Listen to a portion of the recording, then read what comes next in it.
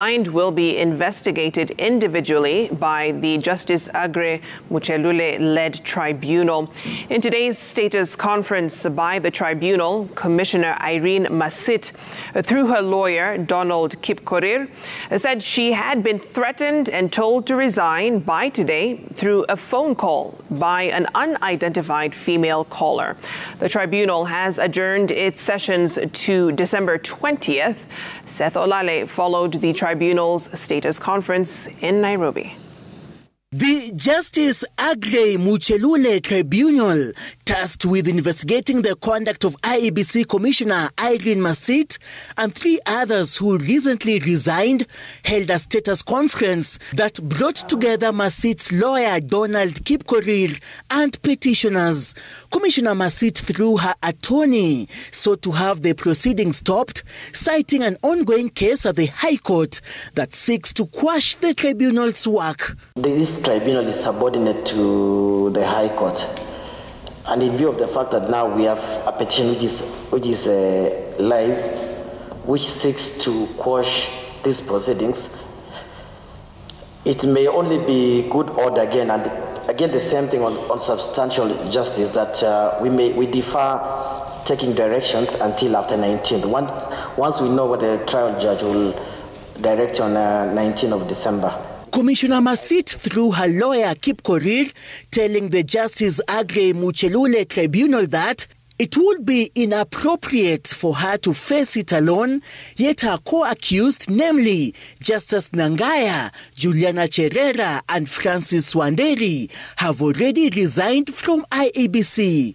Now that there is only one commissioner remaining, then there has to be a new mandate, or unless this tribunal says there's a mandate to revise the Gazette notice on its own motion and proceed against one commissioner.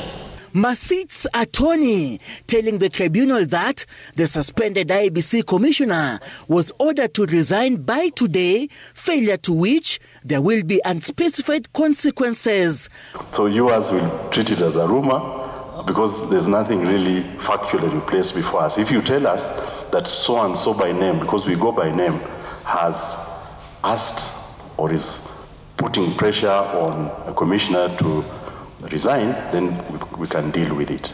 Masit also revealing to the tribunal that her staff, including bodyguards and vehicle, have been withdrawn despite her being on suspension and not having been sacked. Our preliminary view would be that whatever it is that the commissioner is constitutionally entitled to, they must receive it. Responding to Masit's reservations, the tribunal ruled that the hearings will proceed as the immediate former IEBC commissioners will be investigated individually.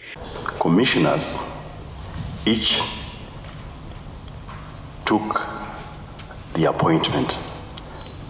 It was an individual appointment and individual oath that was taken in regard to the Constitution, and it is individual request for the removal of the commissioner, and therefore we will proceed and inquire into the allegations that were contained in the petition as conveyed to us. The tribunal agreeing to resume its session after the determination of a case against its mandate at the High Court on 19 December 2022.